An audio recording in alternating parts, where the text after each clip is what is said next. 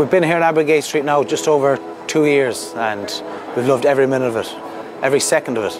Like, in terms of a start in business, you couldn't have asked for more. You couldn't write the script.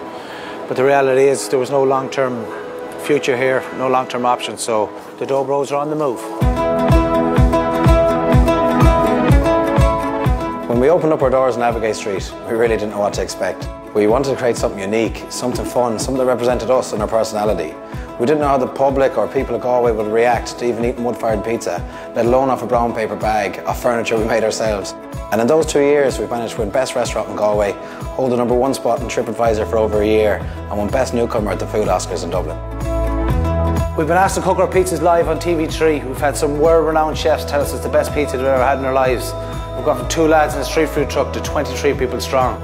Well, it's been the support and feedback of you, the customer, that's been the highlight of the whole experience. Yes, the last 6 months have been extremely stressful, tiring, and most definitely very costly. But we absolutely have loved the whole experience. Whee! That's what you need, man. The challenge with the build and the design has been to take what we've done on Abbeygate Street to the next level, but without losing its character, charm, personality and authenticity that's made the place so unique. But we think we've got the balance just right. Soon our new restaurant will open on Middle Street, and we just can't wait to show the customers our new home for 10, 20 years, hopefully more.